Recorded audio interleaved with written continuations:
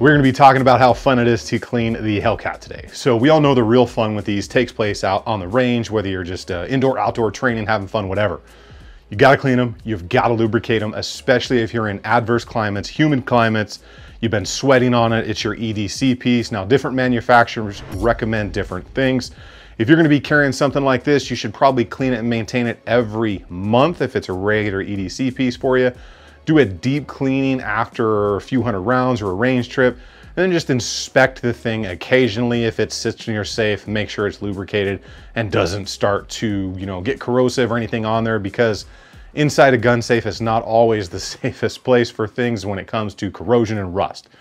So if you're interested in anything you see here as far as the products, cleaning tools, I will leave links for that stuff down below. And if this is your first time here, go ahead and get subbed up, get belled up, and turn the notification bell on down there to all notifications. And of course, if you like anything here, a Hellcat or what's going on, go and give the video a like. We're gonna go ahead and get into cleaning and maintenance on the Hellcat right now. All right, let's go ahead and jump into how to clean your Hellcat. So there's a couple things you're gonna need for this. Well, more than a few. I will leave links for this stuff down below. One of the main things you're gonna wanna use, obviously, a good solvent, good cleaner. Breakthrough cleaner is decent stuff. I've tried a bunch of others. You can choose the solvent which you want to go with. A good oil. I love the Lucas Oil products. They make products for cars that go super fast with a lot of heat and metal on metal contact, so I trust that they're going to make good lubrication. I put the cleaner in a smaller squirt bottle because it's just easier to use than this. You're going to want some form of cleaning brush, a nylon cleaning brush, and then you're going to want something like a nylon bore brush. You don't really want to use a really aggressive metal brush inside this. That nylon is going to clean it just fine. You can use patches. I only have these because I bought patches a long time ago and I haven't used them all. Or you can cut up an old t-shirt or use something like either, this is actually a surgical cloth. I've got a bunch of these laying around, or something like a microfiber as well. Completely up to you on which one you want to use. Then you're going to want some form of gloves, okay? There's a lot of, green cleaners and everything out there. But there's an old saying, if it's on you, it's in you, okay? There are chemicals from the gunpowder and everything else in here that you do not want absorbing into your body. So whenever you're cleaning, maintaining your firearms, try to wear gloves, especially if you're using non-green or non-biodegradable products, because you don't want those in your bloodstream. So I'm gonna glove up and we're gonna go ahead and get started. All right, well, that glove's about as good as the last time I wore a condom. It already tore. So let's go ahead. First thing we're always gonna wanna do is remove the magazine, which is the feeding device, ensure that it is empty. Lock the slide to the rear. You're going to look down through there. All you should see is air, and then you're going to look into the chamber and ensure there are no rounds inside there. And we're going to go ahead and just remove the magazine completely from our work area. Not even a thought at this point, right? So at this point, we're going to go ahead and flip our lever up to break this down. Ride the slide forward, pull the trigger, it comes apart, push forward and up, recoil spring and guide rod assembly. Push the barrel forward and pull it at an upward angle out the back. This is as far as you are going to want to break this thing down unless you really know what you're doing, or unless you have an armor doing something for you, working on it or whatever, and they are there to take it apart and put it back together for you. That being said, this is kind of the order I like to do things. I like to go ahead and start by spraying down the barrel and in the bore first. That way it can give it a little bit of time to soak. I'm just going to go ahead, put a squirt or two right on the front, and then right down the barrel. You'll see it kind of drip out. And I'm just going to lay that there. I might actually put the sides of the barrel in that liquid like that, just to get all of that carbon starting to soak on there so it will come off. As far as the rest of everything, I'm going to apply the cleaner to the brush. Think about it like a paintbrush. You don't want to throw the paint at the wall and then start painting. You put it on the brush and you paint the wall. Kind of the same thing here, because we don't want to put a ton of cleaner and lubricants down inside this thing. So that's just how I like to do it. We'll go ahead and we will start right here with the slide. So I'm going to grab my brush, switch hands again, and just put, 2-3 squirts on there. You don't need a ton of cleaner on these things. You can see it dripping off. And you're just going to clean, ensure you clean up in the rails. Okay, you really want to get those areas in there because that's where the carbon is going to build up, and it's also what can slow your slide down and cause it not to reciprocate appropriately. So you go ahead and you'll clean that out, clean in here really good, right up around that stuff right there. Good job in there. And then you're gonna wanna get all up in here in the front, just like that, because that's where things like to drip forward. Make sure you clean that out. And I've already cleaned this thing once, right when I got home from the range the last time I used it. And you'll kind of see, you just clean this until you are content. An area that you're gonna wanna pay a lot of attention to is right in there where that extractor is, okay? You wanna make sure that that is very clean up underneath there, and on that breech face right there as well. You wanna make sure that is very clean and free from all of the carbon and chunks that can build up in there. So let me go ahead and grab this little plastic pick, because that is the part right here that extracts the expand casing. If you've got a bunch of carbon buildup in there, you can get up there with a plastic pick and get it out, and I'll show you that right now. All right, so these are plastic picks. You don't really want to use metal ones all the time. They're made by a company called Tipton. And all you can do is, if you've got some extra carbon up in there, you can just get up underneath here and go ahead and scrape it off just like that. Just make sure that there's no big chunks up underneath there. Once we're done with that, we'll go ahead and put that off to the side. And we're gonna do the same thing here. Now this frame, the metal parts in here, are pretty much gonna tell you where you need to clean. Everywhere that's polished off like that is gonna need lube, and then you'll see the areas that are already polished that might have carbon on them. You're gonna wanna scrub those off, and we're gonna do the same thing. We're gonna just go ahead and add a little bit, another squirt onto our brush. And we're just gonna clean the rails, focusing up underneath them right there, okay? Make sure you get those front and rear. And again, you're just gonna do this until you feel happy that you have cleaned this as good as you wanna clean it. It's all about how much you wanna clean it. Clean the front right there where that little feed ramp is. Make sure that's nice and shiny. Clean off the locking block area. Then just go right over that sear. Make sure there's no chunks of carbon in there, anything like that, on the rails. Once you are good to go, you go ahead and call it a day on that. This is when we're gonna grab our shirt or cloth or whatever you gotta work with, microfiber, and just wipe all of that excess off. And I'll show you a trick to get really tight up underneath the rails and everything here in a second. So just wipe the big stuff off. Same thing with the slide. Just put the slide in there and wipe that all off as well. You get your finger up in there, wipe it off. You can use the back of the brush like this as well. Get up in there if you got bigger fingers, you know, get in those areas like that and just get the big chunks off for now. Because what we'll do now is we'll make sure that our brush is a little dry, put that to the side. We'll go ahead and grab one of these cleaning cloths and we'll stick that up in there.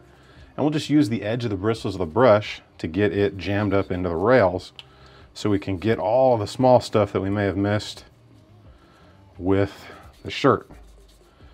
And you'll see how much stuff comes off. You can see right there, a little bit more. So just make sure you get both sides. And like I said, you clean this until you are content that you have as clean as you need. These things do not need to be perfectly 100%, you know, inspector clean, you know, like a general is gonna come check you out. It's just gotta be clean enough to run. Once that's done, we'll do the same thing here. We'll get it right up underneath that rail. Just make sure we've got all the rest of that stuff from underneath there, just like that. Make sure you get right up under that too as well, right where the arm comes up for your slide lock. Just go ahead and get that in there as well.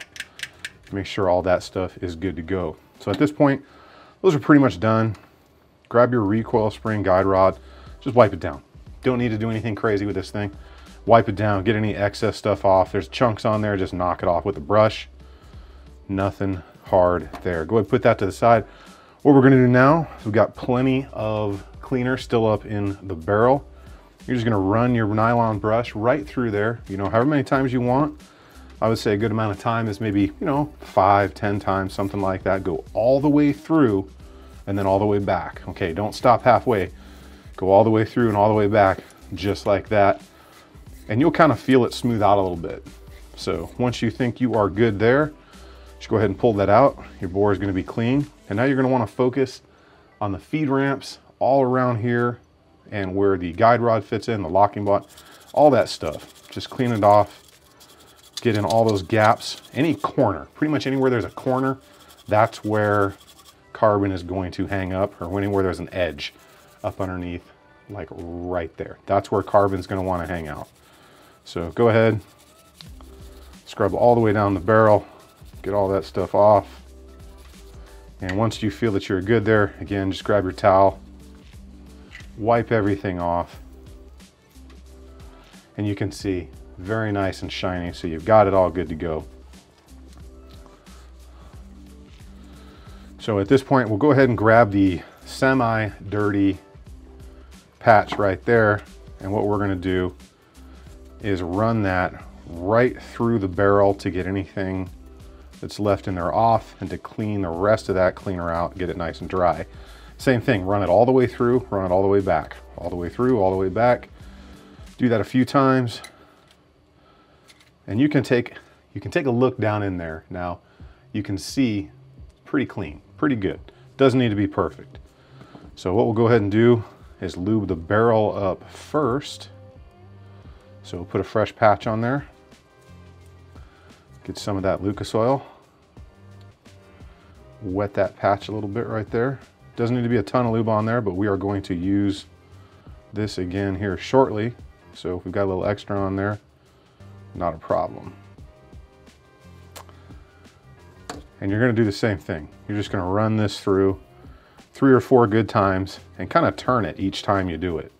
Once you come back through, turn that like this. That way you're ensuring that you're getting oil everywhere down in there. Just like that. Once you feel that you've gotten that thing with as much lube as you need on it, just go ahead, grab that cloth, use the rest of that oil to lube up your barrel, because that's going to be about putting a drop on there and spreading around with your finger, which is all that it really needs. Make sure you get up underneath these areas, up in there, anywhere. And this, like I said, it's going to tell you where it needs to be cleaned, because everywhere there's marks like that where it's been polished off needs to be, forgive the dogs barking, needs to be cleaned off, and it needs to be lubricated. So at this point, this is going to be done. You don't need to lubricate anything else up into the slide. Go ahead and put this back together. You don't need to apply any lubrication to the guide rod spring, none of that stuff right now. What we'll go ahead and do is grab the frame here. Frame is going to be the same thing. Those areas are going to tell us where it needs lubrication. Go ahead, grab your oil again, put a drop on each rail, just like that. Okay. And you're just going to use that same cloth to rub that in, and make sure you fold it over and get up underneath the rail like that. Get down in there in the locking block. And this is going to leave just enough lubrication on here to where you're going to be good to go.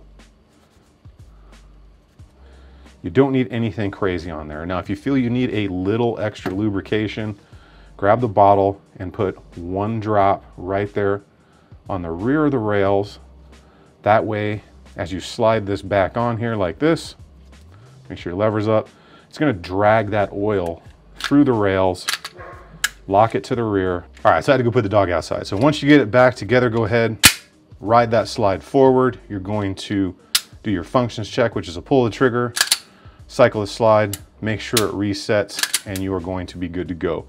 Any excess that is on the slide, just go ahead, wipe it off, because you do not need any oil on the outside of this with these coatings, and that is going to be good to go. Well, hopefully that helped you guys out. So again, different manufacturers recommend different things.